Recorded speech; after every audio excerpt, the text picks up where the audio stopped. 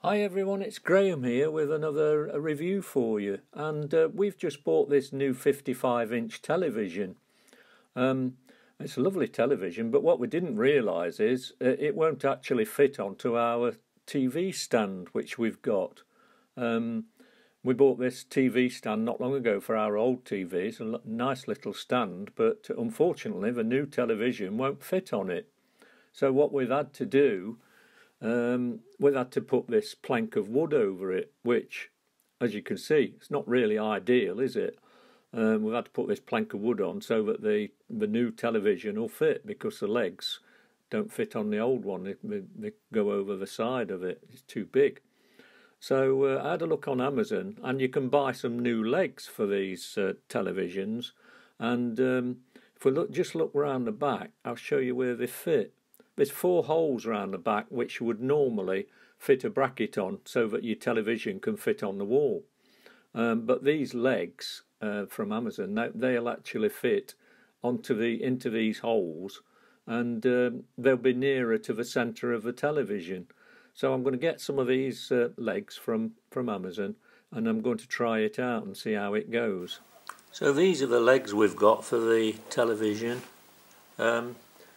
Called BONTEC, as you can see, model TV02V04 black. Yeah, looks like we've got some instructions in there, and screws and things.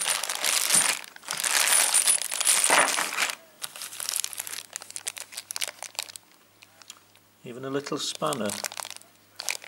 So hopefully everything we need to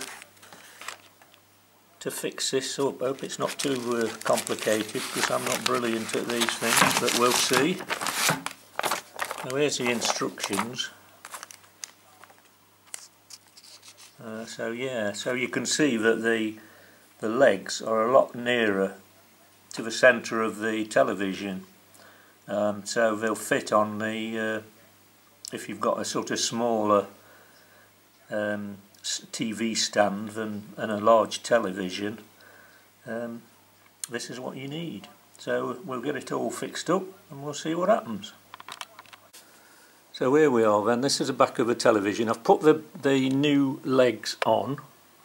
As you can see, I've had to put it down on the floor to do it, because we're right in the corner on where our telly is, so we've had to unplug the telly and everything. And so what you do is, these come in separate parts, so you have to fix them together and then fix the little leg on the bottom as well. For both sides there's a left and a right side, and they're marked so you can't get it wrong.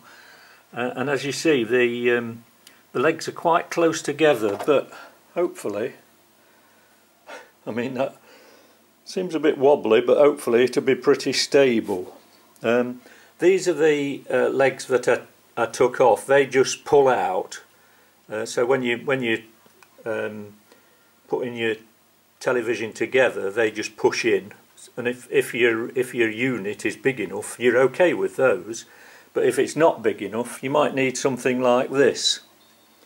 So yeah, there you are. That's hopefully that will be pretty stable. You get all the instructions. It's a bit of a fiddle, but it's not too bad.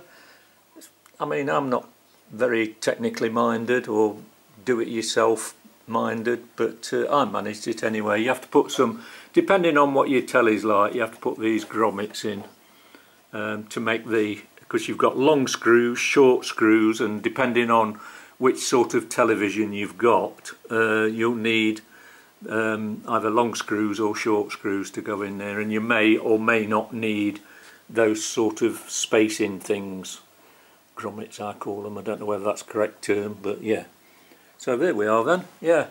So I'll put a link on the bottom of the of this video. If you want to buy these legs from Amazon, I'll put a link on, and you can have a look at those. So there we are then. I've put the new legs on, and that's what the finished object looks like. I've managed to, that means I can take off that plank of wood, or that piece of wood that I'd got to make the unit larger. So yeah, if you want, if your unit's too small for the television, then this is what you want. A couple of legs like that. Okay then, that's all for now. Thanks for watching, thanks for listening, and we'll see you on the next video. Cheers for now.